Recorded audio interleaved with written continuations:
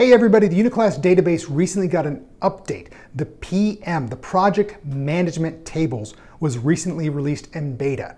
And so to line up with this, the Autodesk Classification Manager for Revit has also been updated.